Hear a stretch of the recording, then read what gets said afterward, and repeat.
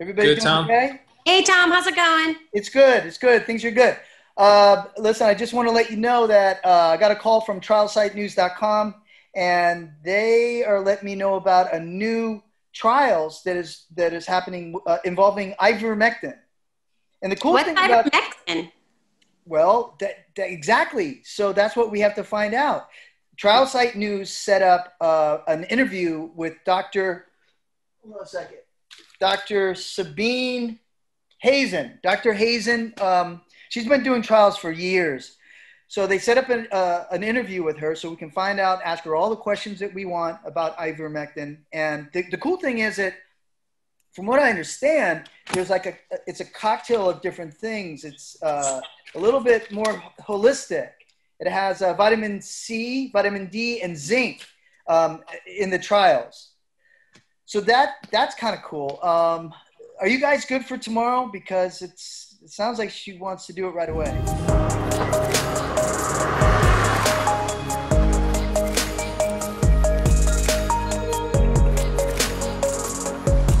We're here today with Dr. Sabine Hazen. Dr. Hazen has over 22 years of experience with clinical trials. She is the CEO and founder of Ventura Clinical Trials and Progenibiome.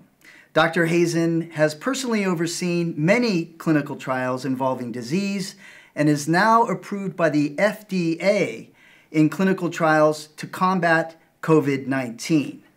I should also point out that Dr. Hazen is the first female ever to be accepted in the University of Florida as a gastroenterological fellow. Correct. Doctor, yeah, thank you. That's fantastic. Dr. Hazen, thanks for seeing us today. Thank you. Thank you for having me. So tell me about the clinical trials approved by the FDA that involves ivermectin. Yes. What is ivermectin? So ivermectin was actually thought of for scabies and lice. My sister, Dr. Liddy Hazen, who is top clinical trial researcher probably in the world, has done numerous studies. In fact, was the big person behind Gilead's treatment for Harvoni.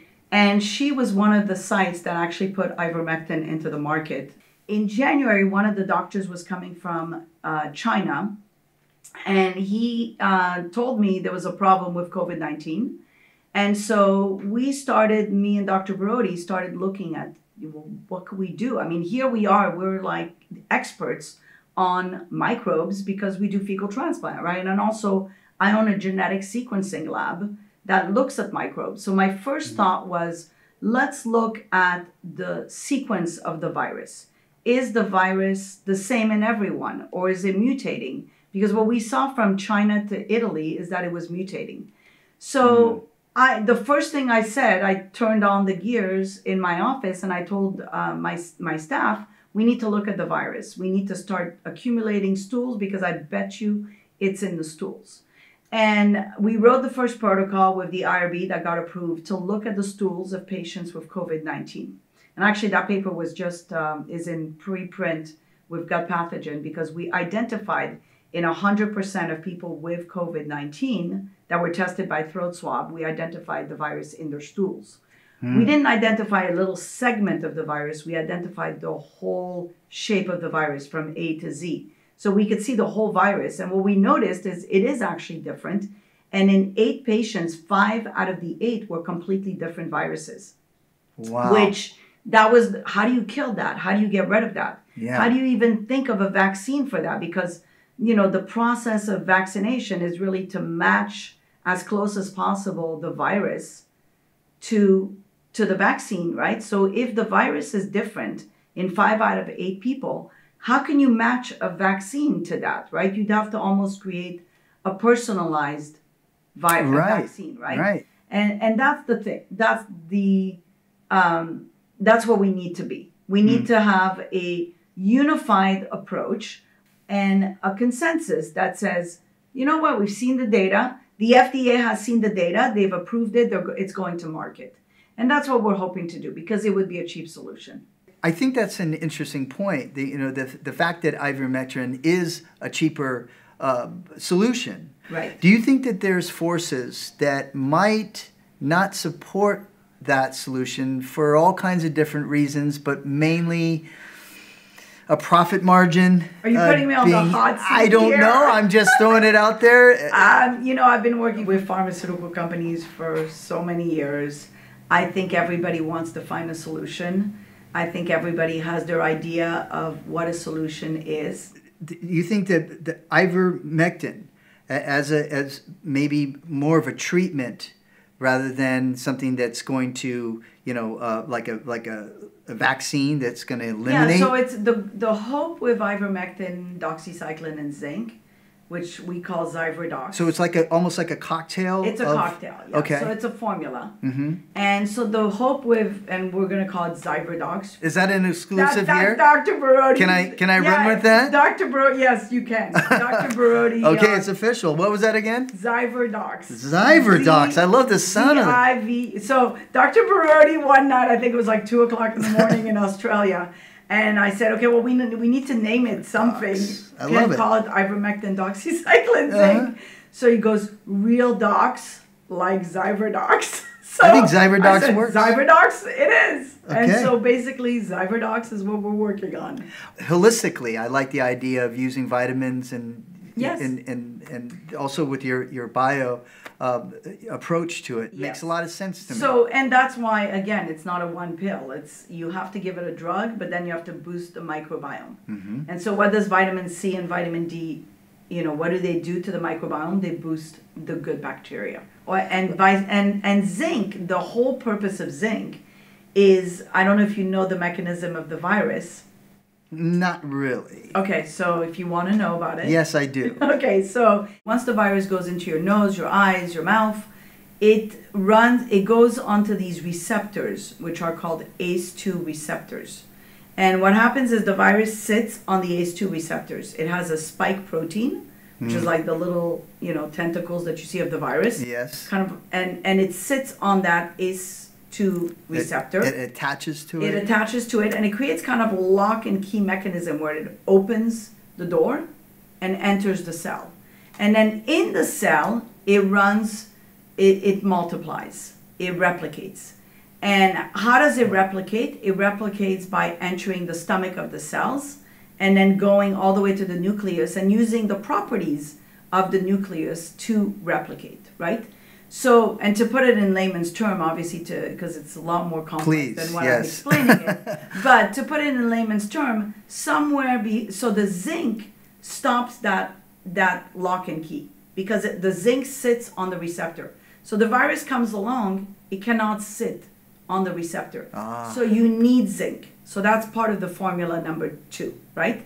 The other thing is once it goes into the cell, yes, you have a mechanism of action where the ivermectin comes in, and instead of the virus going into the cell and linking up to other proteins, for example, and penetrating the nucleus, ivermectin blocks that mechanism so that it doesn't go to the cell. It needs to be 3 little things going together. I'm trying to explain it's interesting. As layman as possible. Yes. But imagine... No, you're doing well. I'm getting it. Imagine the virus comes in, shoots out letter A. Yes. And then you have letter B and C. And letter A, B, C need to be joined together to go into the nucleus, right? Okay. So what happens is the ivermectin breaks the ability to be A, B, C. So it cannot go into the nucleus. Okay. So that was the hypothesis. That was the mechanism of action. I have to say the person, you know, that thought about all that was Dr. Barodi. I'm just the girl that likes to, you know, get things moving. I'm like a caravan. I just keep going till I find a solution. And I don't want to hear, no, it can't be done, because then I'll get it done even faster. So, you know, Dr. Barodi calls me Hurricane Hazen. And probably that's why, you know, he's a tornado, and I'm a hurricane. So we figured between the two of us, we could probably, you know, help with this problem. I think you're on the right track. Let me ask you a final question. What, if there was one thing that keeps you up at night, what would that be? One thing that there's a lot of things that keep me up at night. One is patients not listening to me and not doing the protocol.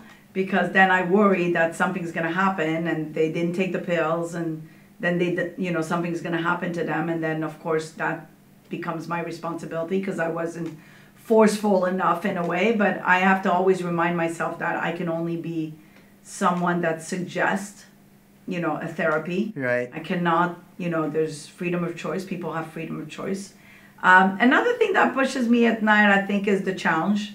When people tell me I can't, that's when I become a hurricane, because I wake up in the morning because I have to show that I can. Mm-hmm. So I think that's what keeps me up at night. Like, just keep on thinking for the solution.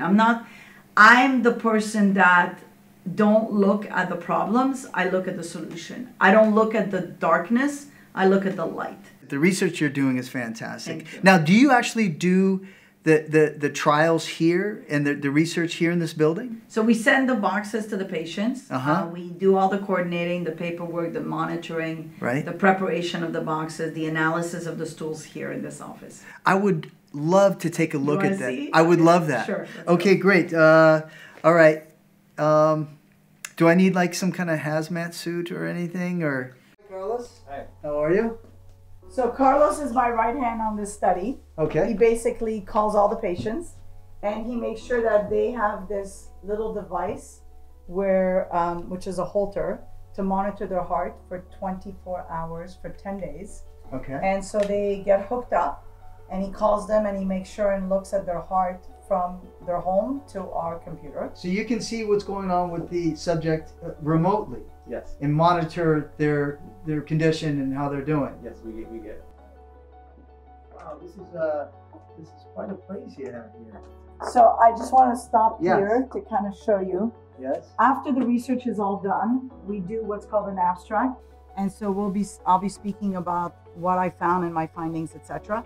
From there, it becomes a manuscript. Once you've presented it to the meetings, yeah, then it gets published as an abstract at the American College of Gastro, and then from there, it becomes we write it up as a big manuscript, and then that takes anywhere from a month to a year to get approved. That is very exciting. So it's very slow. The process of research, you have to do the research first, which can take anywhere from 6 months to a year, and then you have to submit it, which by the time these meetings come to happen, it's 6 months to a year also. And then from the time that the paper is going into a paper in a manuscript, it's another year. So from the moment you do the research, a simple study like this, looking for stools of patients with COVID, is going to take about 3 years to get into a manuscript. Really? So we're really on a speed track. Yeah. With this thing then. We're trying to speed track it.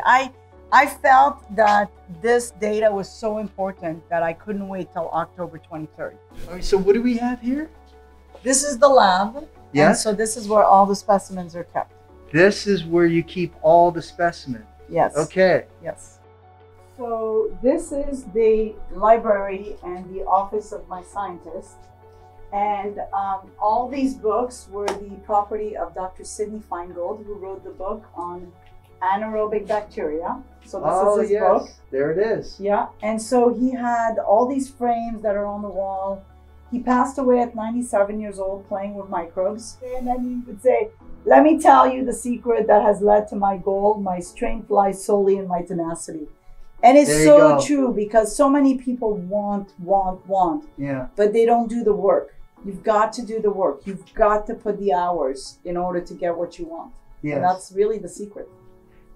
Dr. Hazen, I am so happy to talk to you today. Thank you so much for having us. My pleasure.